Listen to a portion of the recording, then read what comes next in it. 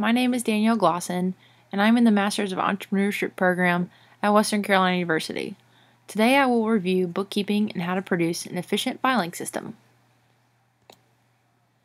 Bookkeepers and accountants are both knowledgeable in accounting, but bookkeepers record the data and generate financial statements while accountants interpret, analyze, classify, report, and summarize financial statements produced by the bookkeepers. In small businesses, you may find a bookkeeper taking on an accountant's job responsibilities, but in most cases, accountants serve as advisors to bookkeepers. The bookkeeper provides three financial statements: an income statement, balance sheet, and cash flow. All transactions for each statement must be logged. Journals or diaries that used to be written by hand are usually in a software system in today's society to use to log these transactions. The transactions include purchases, sales, receipts, and payments that have been made by the business. Again, these transactions are logged in a daybook, supplier's ledger, customer's ledger, or general ledger. The ledger is a permanent summary that lists the transactions by date. The transactions flow from a journal to one or more ledgers. The summary totals in the ledgers generate a company's financial statements. The sales ledger records accounts receivable and consists of financial transactions made by customers. The purchase ledger records money spent for purchasing equipment, office supplies, and other items for company production.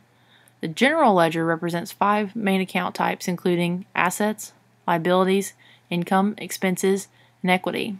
For every debit recorded, there's a corresponding credit. Debit is expenses and credit is revenues. Debit and credit should equal in the grand totals, and if they do not, a bookkeeper will know there's an error. Depending on the size of a business and the amount of daily transactions, the ledgers may not be used. Small businesses with few employees, low volume of daily transactions that own a few expensive physical assets are more likely to use a single entry system. A single entry system records each transaction once and resembles balancing a checkbook. This system is simple and inexpensive compared to a double entry system. Examples of a single entry system for a small business include a business checkbook, a journal of check disbursements, daily, monthly summaries of cash receipts, employee wages, and ledgers showing the debit and credit balances. The biggest disadvantages for a single entry system, since it does not include the debit and credits, are the mathematical errors, theft, and other losses that go undetected, and it becomes difficult to plan and control business with the given data. A double entry system is most commonly practiced in business. Every transaction will affect 2 ledger accounts and involves a debit entry in one and a credit in the other. Most bookkeeping entries designate the left side of the account as the debit and the right as the credit. You will debit the cash account when cash is received and credit the cash account when cash is paid out. Differing from the single entry system, a double entry system allows a business to maintain a complete record of every transaction, where they can easily use the data to build financial statements. The trial balance helps maintain accuracy of all accounts, and the checks and balances prevent fraud and mathematical errors in preparation of the balance sheet. The company can accurately assess the profit earned or loss suffered during a period and can compare results to past years or periods. Double entry systems can be very beneficial for bookkeepers, but is complex and difficult to understand. The overall cost can be high maintaining a double entry system and can increase in cost as the accounts become more complex. The system requires a significant amount of time and must consistently cross-check every entry. Although the trial balance reduces mathematical errors, an entire financial transaction can go unnoticed if it's not recorded in the book of accounts. So, here's an example of a single entry system. You'll see over here that there's a running total, just like a checkbook. And so it's the simplest form, mainly used for small businesses. So when funds are received, you see the positive number here on the right-hand side. And when funds are paid out, you see the parentheses resulting in the negative.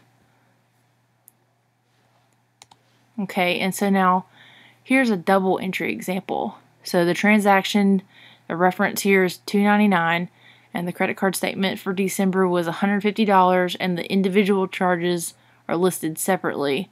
So the $75 for the office supplies, $25 for fuel, and $50 for the magazine subscription. So for the accounts payable, you're crediting that $150, but each of these descriptive items are debited for taking out of that account.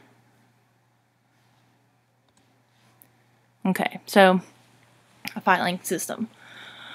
Once the bookkeeper produces the financial statement, it becomes important to produce or to store the files in a well-organized system for efficiency purposes. There are several ways to organize files, and it becomes the organization's preference on how they decide to organize the files. So, alphabetic filing is the grouping of documents by letters from A to Z. The files or entries are sequenced letter by letter. The indefinite and definite articles like A or the are ignored in the entry titles. Abbreviated names are filed according to abbreviated letter sequence. The shorter the entries, they'll come first, and the personal names are usually filed by last name. Numerical filing. So that refers to the documents that are pre-numbered to distinguish them from each other or from alpha documents. So numerical filing can begin with the lowest number and climb to the highest numbers. The files can also be grouped in tens, hundreds, or thousands, and can have subsections introduced by the addition of a decimal point or alphabetic letter. This numerical filing system is twice as fast as filing alphabetically. The disadvantage is that an index must be made knowing what file represents each number. Okay, so the geographic filing system, that's most used for countries that have differing laws or licenses. This method is not very popular, and it would have a sub-filing method like alphabetically or numerically for each geographic region. The chronological filing is arranging the material by date. So this system is useful if your business needs to relicense employees or customers, or action needs to be taken on a recurring basis.